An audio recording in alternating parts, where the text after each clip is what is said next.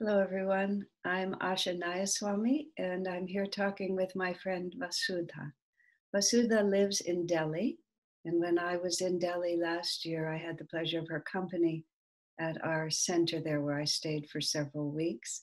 But this will be my first opportunity also to learn more about her life, get to know her a little better. Hello, Vasudha. Welcome. Yeah. Thank you. Very nice to be with you. Vasudha, tell us a little bit about what your upbringing was like. What were your interests and your thoughts as a child? Who you were before you found Master? So I think when I was young, I was far removed from the spiritual path. Being brought up in India, we had a lot of devotion and devotional practices at home. But I think with our education, or me particularly, I think I was more of a skeptic always. So a little bit of devotion, yes, with the family, and but I used to not at all be enamored by the spiritual path or anything. I used to think this is unproven and it doesn't make a lot of sense to me at all. So I think this went on for quite a few years of my life. I got married also, and I had absolutely no interest at that time. Sure. I'm going to step up just a second. Were you, did your skepticism make you unhappy, or was it not really an issue one way or another? At that time, it didn't really matter because it wasn't in my horizon. I mean, I wasn't looking at it. I was an introverted person, and I used to think too much and everything, but I never thought there was a way out for that. So I used to have my, periods of not being very happy, sometimes being negative, but it wasn't in my zone that anybody or anything could really help me. So maybe that in a way, skepticism did pull me down, but I wasn't really aware of it because it didn't allow me to explore more. Were you scientifically oriented? Were you in? Yes, I was more intellectual maybe. I wouldn't say I was a very learned or this person, but very intellectual in the sense I would love to study, and I would love to, I would mug up history books and books on astronomy and geography. I was very study oriented and very I think brain oriented, and somehow that probably was my solace, I guess, because I guess we do need something to get away from our negativity, but somehow spirituality was never in my horizon. So I never thought skepticism was a problem. I thought it was actually a good thing till I came on the spiritual path and I realized, and I read Swamiji saying something about constructive and destructive skepticism and doubt, and I realized how much that had pulled me down. But at that time, no, I was pretty fine with my doubts and skepticism. What part of India? Sorry. What part of India did you grow up in? I was always in Delhi. Always in Delhi. I'm actually from Uttar Pradesh, which is just on the border of Delhi. But my family shifted before my birth, a few years before my birth. So I was more like Delhi, little bit Uttar Pradesh also, because we had a family house there. Yeah. Did you go to university? Yes, I did, in Delhi itself. And what did you study when you were in school? In school, I did the regular, but in 11th, I did commerce. Commerce. Which was business oriented. But in college, I took the arts. And then I did my master's in business administration again. I see. So did you have a career, or did you marry soon out of college, or both? Right after my master's, I got married. But then after some time, I did go into the finance field for a little while. Yeah. So you were also wanting to tell me. So during all this time, spirituality did not play a part in your life at all. So you were just settled and happy and watching your life unfold the way you expected it to. Yes, absolutely. I wouldn't say I was strictly very happy, but I just didn't know a better way. So what happened? So not like unhappy as in, but I think I was always so much of a thinker So there was always a little bit of element of negativity sometimes, and melancholy also, and a little bit, I was a lot in my mind. And with relationships also, I would be stuck with things, a little bit. But this I realize more now than I did at that time. So that was happening. And if somebody says, how's life, it's great, I'm really happy. And I had absolutely no, a nice family, and everything seemed to be healthy, everything was fine.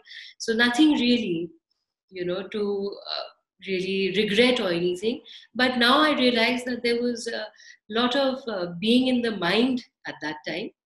But then again, there was nothing better that I could think of at that time. So how did it shift then? What awoke you to a spiritual solution? Yeah, that's very interesting, because I used to go to a gym earlier, and there was a trainer there who was like a spiritual counselor also in her spare time. And she would invite us over tea and samosas after our gym. We would sit around with my friends from, it was close to my colony, the place where I lived. So all my friends were also going to that gym, and we started talking about past lives together. And then it became, somebody got really helped with their looking at their past lives. So a couple of us, we said, this is interesting. Let's go and see our past life. And I was like, really, there's something like that? And anyway, so it started with that. We went into a course with past life regression and hypnotherapy course. And I sort of entered it that way because I think it seemed like a semi-science, more like a study than really reading the scriptures and wanting to believe something. So when I came at it that way and I discovered there's something else beyond what I was actually used to thinking, I think I got deeper into it, and various things like then alternative therapies like Reiki. You have to slow down for just a moment. So did you just find out who you used to be? Is that what were you able to like intuit past incarnations from this training? Yes, we did see a few past lives, but not too many. A few of them, as I said, I was very skeptical and great doubter, so it wasn't easy for me to go into even my past lives. So it's very easy to do that through that guided meditations and whatever visualizations that we learned. But it wasn't so much that past lives were there, but not too much of that. Then we got introduced to Reiki and different. Then there's like spiritual shopping all over. There was so many workshops and classes, and then I met a very wise teacher. I was very fortunate to meet one like that, and we learned how to go into our belief systems and self-analysis. But really, this went on for almost 10 years till I found 8-10 years till I found Kriya. 8 years. So we go from an intelligent, highly educated, skeptical woman with a regular life, then through your gym, you actually, the door opens. And so then there's almost a decade of just exploring options outside of the world you'd been in before. Was any of this tumultuous, or was it just interesting and something that you did? It was just very, very interesting. Though I still didn't have total belief, but it was really interesting and I just went along with it. I wouldn't feel too much with the energy and everything, but somehow, we just went along because it was just very logical and certain things were logical. That part I kept. Feeling energy, sensing energy was a little less. And but I really enjoyed that because it gave me insight about myself. But it was true that till I found Kriya, I kept exploring different things. But when I found Kriya, maybe it was 7-8 years down the line. How did you find Kriya? So I was meditating for 2 years before I joined Ananda. And then I thought, I was getting some joy out of the meditation practice. It was an amalgamation of everything that I'd learned, Uh-huh. into Buddhism and all sorts of things, and all combined together, a practice. And it was quite satisfying. But Uh-huh. there was something where I was stuck, Uh-huh. and I felt that there is something more. And strangely enough, to me, it came devotion. I saw a book or something, it just devotion came to me, because I was trying to do something very Buddhist, which I didn't think was very devotional. Maybe it was maybe my this thing, my perspective, but it didn't seem very devotional. And I got stuck in my meditation practice, and the intuitive guidance which came was, it said, I need devotion. And then I was like, I need some scientific technique now to learn meditation properly. And it just happened in a party. A friend of mine who was a devotee of Yogananji, he told me about Ananda and Delhi Kannada school, where we had classes at that time. Uh-huh. And he said, they're having meditation classes. Why don't you go there? So I said, yeah, I was looking for something like that. On Yogananji, yes, I think I've read autobiography before.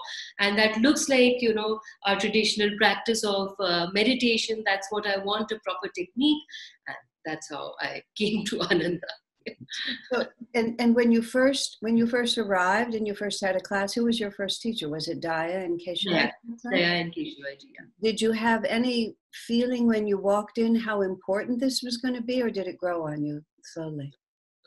It took a really long time because I was always like, this was a Sunday, and Sunday was always a very precious family time. Uh-huh. And I don't think people were very supportive at home about me going on a Sunday. Oh. So, I thought maybe I'll do 1 or 2 levels, and then I'll just practice on my own more, and things like that. But then I did till Raja Yoga level, the level 2, and the 3rd level was Guru, and I wasn't in for a Guru at that time. I said, I don't probably need to go further. But then, Dayaji called up also, and she said, don't come for too many classes, but, just attend one and see how you like it. Because there were, that was very early times. And fortunately for me, she was, more available also. So we had a chat, and I said, okay, I'll come, for the level 3. Level 3 also, I don't think discipleship did much for me at that time. Though what was happening is that when I used to meditate, I used to think of Sai Baba, another saint. But then when I was thinking of Sai Baba, somehow Babaji came very strongly. And then I'm like, because I hadn't connected really to the path yet. So it was a surprise for me. And it wasn't like he came or, like a real great vision or anything. Just a feeling. I thought I could, feel it. And then I said, oh, wait a minute, what's happening here? And then I think it just became, like that. And again with Kriya, I just thought it's a pranayam, another technique. Do I really need it? I might not be able to, really fulfill my vows, maybe because like with the children in the house, I can maximum do 5 days a week. And I wasn't very sure, but then as things would have it, I did do Kriya. And then I think it was that Kriya initiation. Nayaswami Dhyanaji was giving us the initiation. And Keshavaji was there and Dayaji was there. And I had a really interesting experience with Master at that time.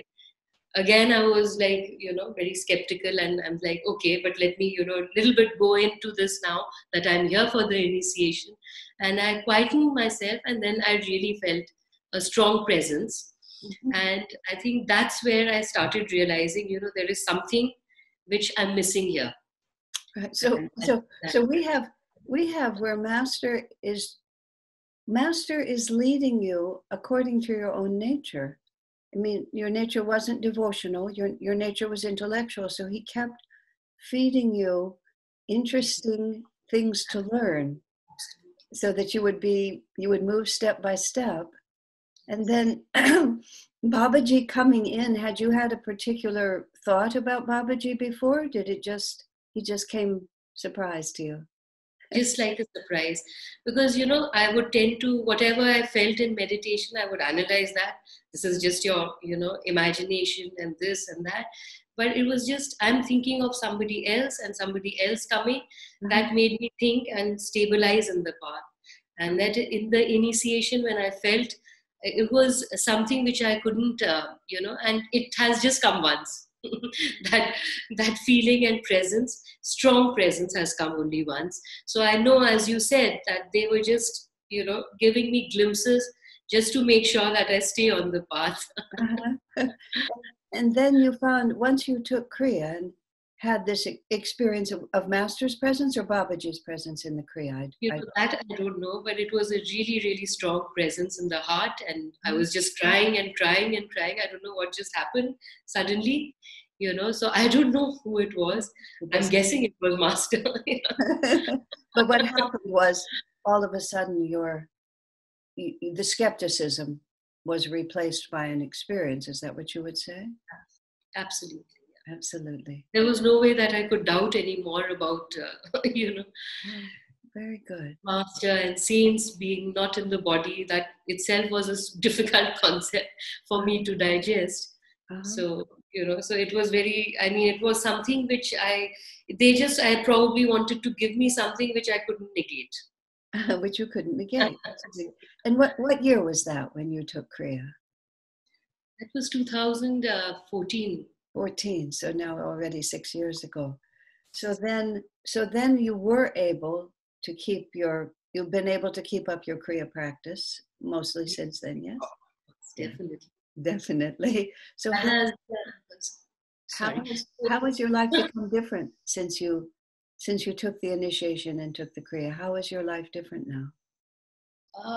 I think very soon after practicing Kriya,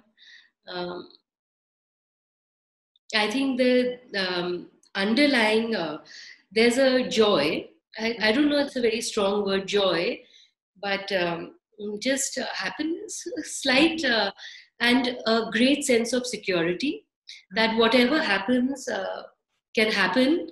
But I have this underlying peacefulness. I wouldn't say in a very bad situation I'm not, disturbed, but somehow it's always there that this is going to pass.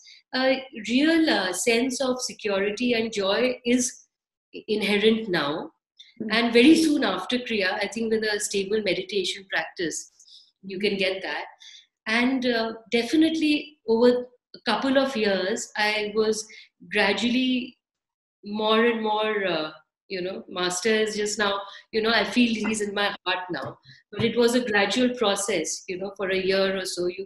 You looked at his photograph, suddenly you felt a vibration. Again, you doubt, what are you imagining? Just on his birthday, you're getting it. Is it possible? And that.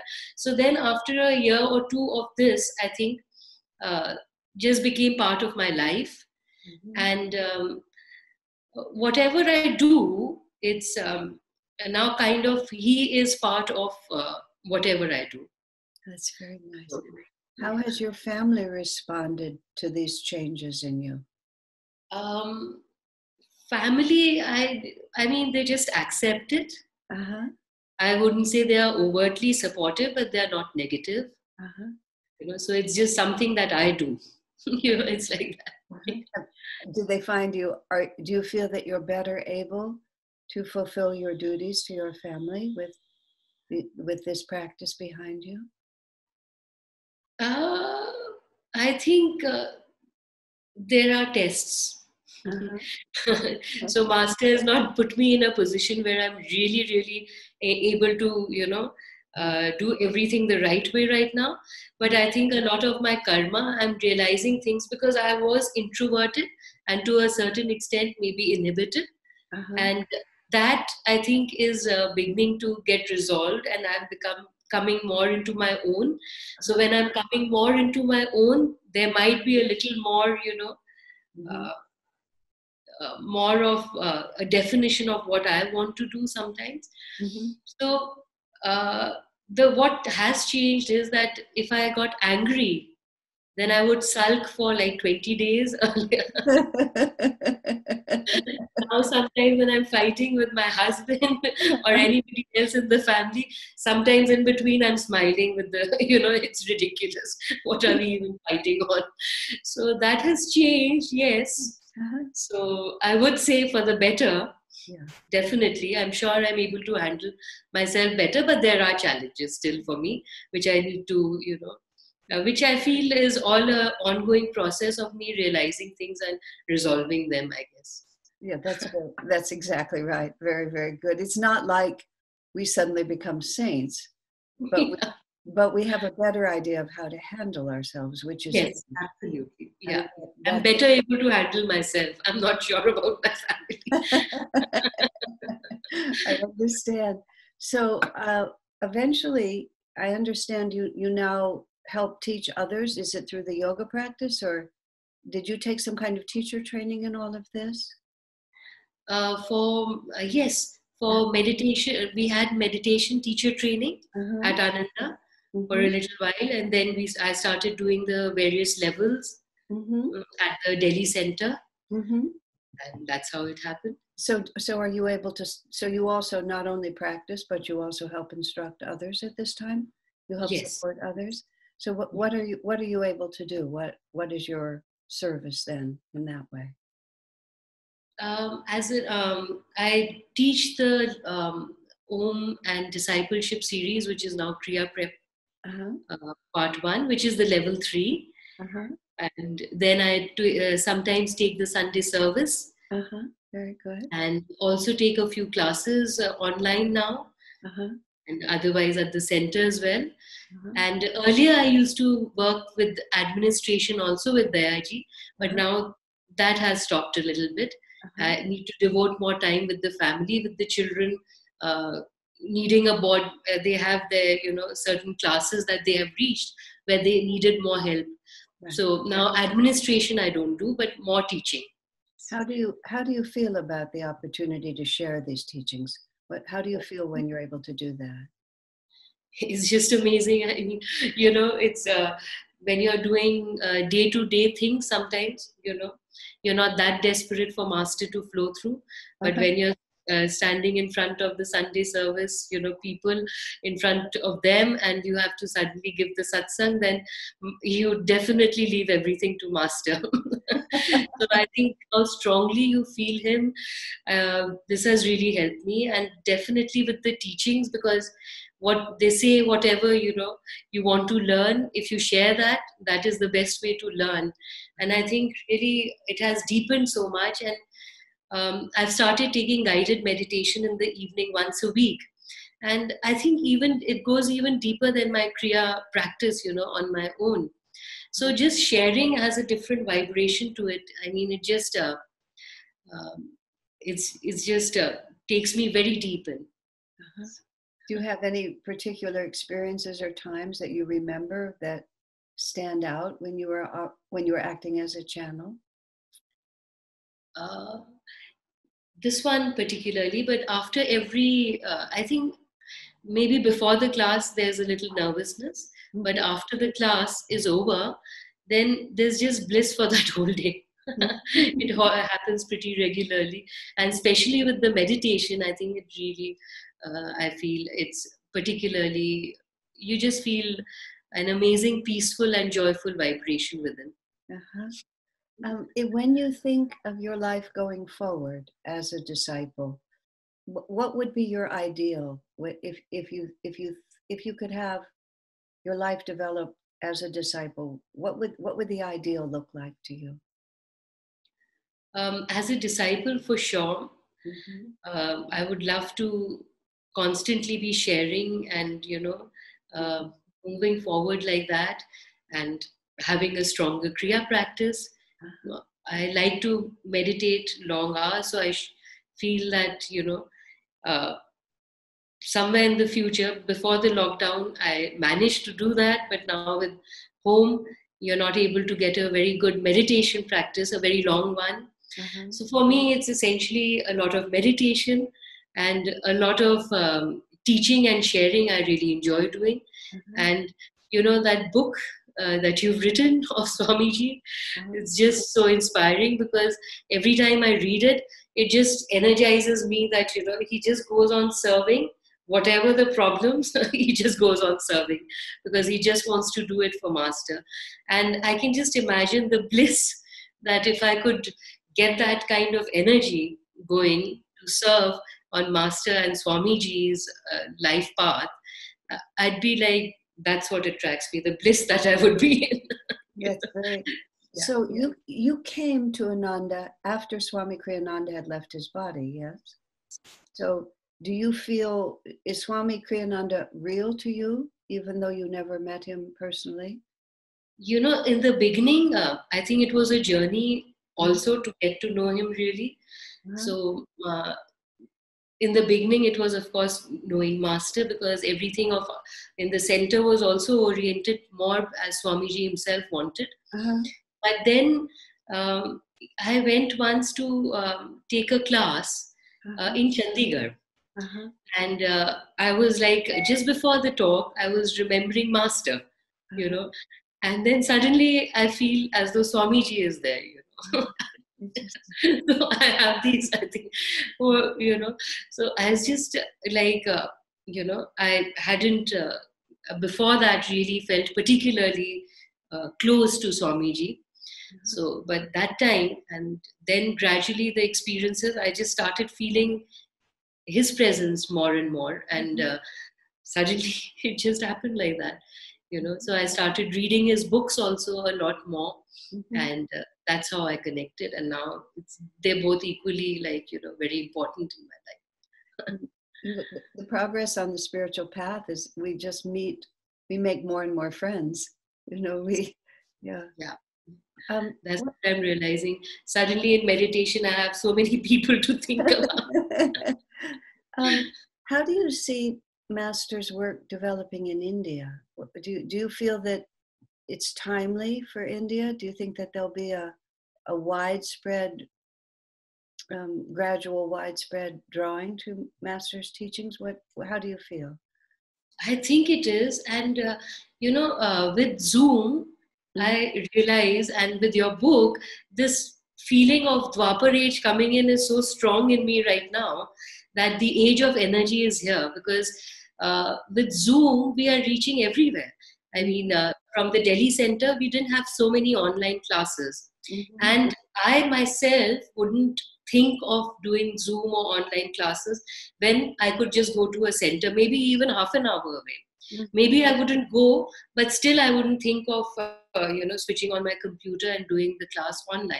But now everyone's used to it, and it's just something which doesn't feel very different. I mean, I'm sure there is a difference, but it just feels that same energy, you're so used to it right now that it just feels very, very comfortable.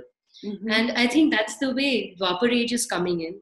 Zoom is coming in. We can reach so many centers, we are also trying to develop the center in Chandigarh, which was already existing, but more and more energy there. So now it would have been somebody has to go to Chandigarh to take the classes. Now suddenly we are online doing satsangs, we are doing classes, and everybody is enjoying that energy. It's not that it's missing, that we are not there in person or something. So I think it's just going to grow, and this is the age of energy, and yoga is the right right path for it, where we need to understand our energy body. So and we can see everyone's looking for a meditative path. They're not now looking for puja and rituals that much, as much as meditation and spirituality. So I think this is something which everybody wants now. And if we can reach them, then Master is the avatar for Dwapar. That's wonderful. That's just so heartening to all of us, because, of course, for those of us for whom this has really become home, it's made our lives so much more beautiful that naturally we would like others to be able to enjoy that as well. So, Vasudha, it's been really lovely. I really appreciate your sharing so deeply and so sweetly. Thank you so much. Really enjoyed it. Thank you. And God bless you, dear. Thank you.